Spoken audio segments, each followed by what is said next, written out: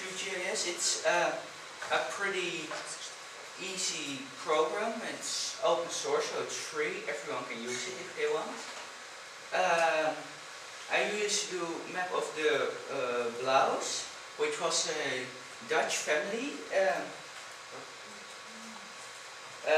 in the 16th and 17th century. Father Willem and son Johan, and they made maps. They were really famous for it.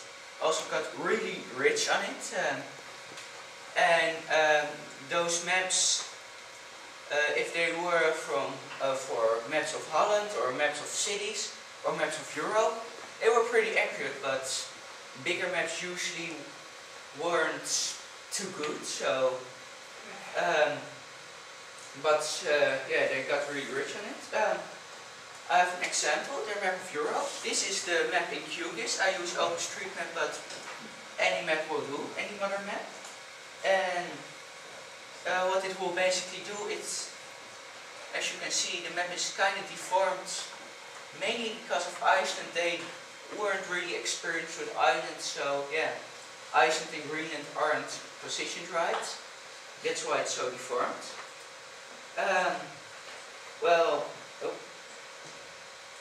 Ground control points, that's how you do it. You see these little points here. Where's the marker? Oh,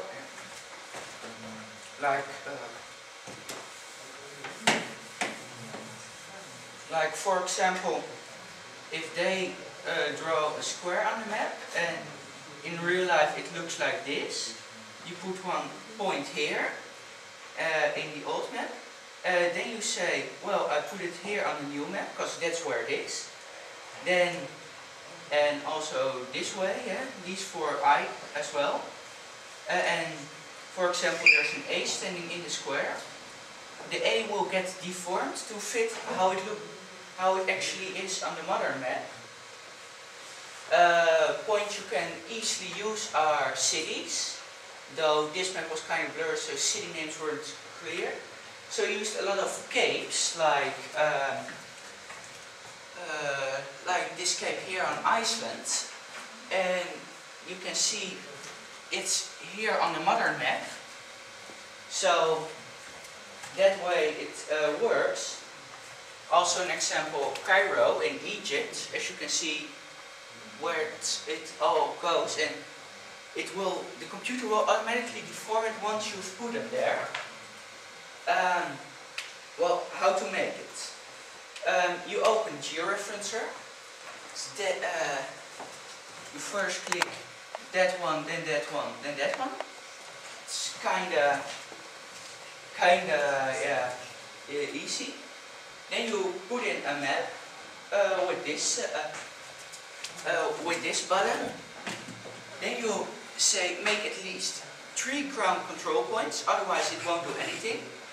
You click that button, then you first click on the modern map, then you say from map canvas, and then you click where it is on the real map, like I explained here. And then you say start georeferencing. That button over there, it's then it will ask for settings. Most settings here aren't that important. There's just a couple of things. Here, where will it be stored? It's always important, because otherwise if the program closes for some reason, like no electricity in the computer, you've lost everything you did. This is the resolution. It's in meters. For Europe I used 1000, so every kilometer. That means every little square is a kilometer.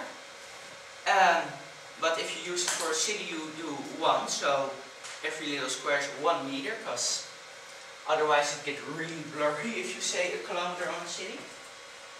And you need to press these two. 0 for transparency, so it won't get a black square behind it. And loading QGis, because then it will easily be seen on your map in QGis. Well, repeat 3 and 4 until the map looks good. And then you're done. Then the map is good. That's what I did with that map of Europe.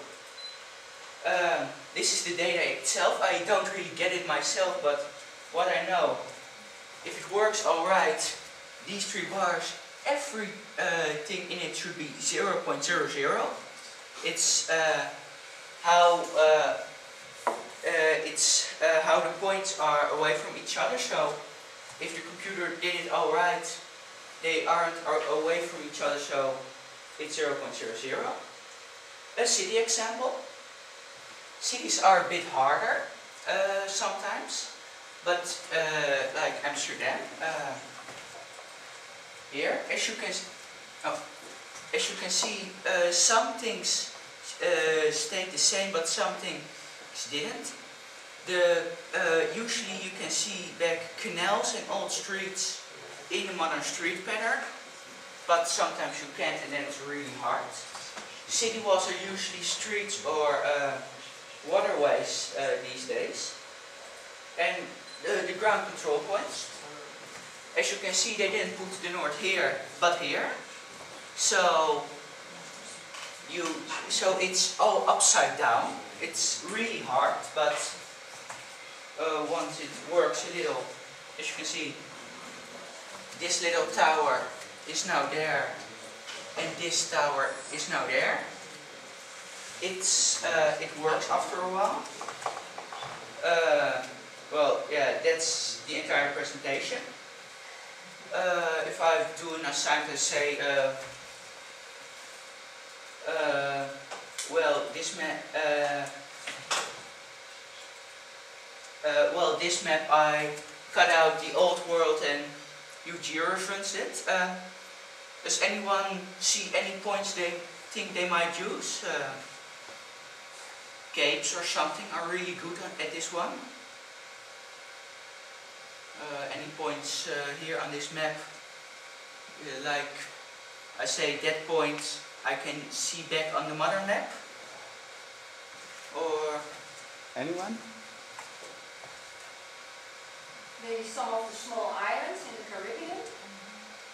yeah, that's always works. Those islands, yeah, you don't need to be very accurate because the accuracy is a few kilometers per little square. So yeah. And that's the size of the entire island, that little square. Labeling is sometimes hard to read. What? Labeling is sometimes hard to read. Yeah. Ah, okay, labels. Yep.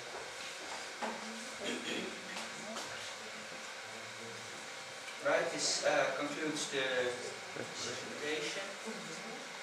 Very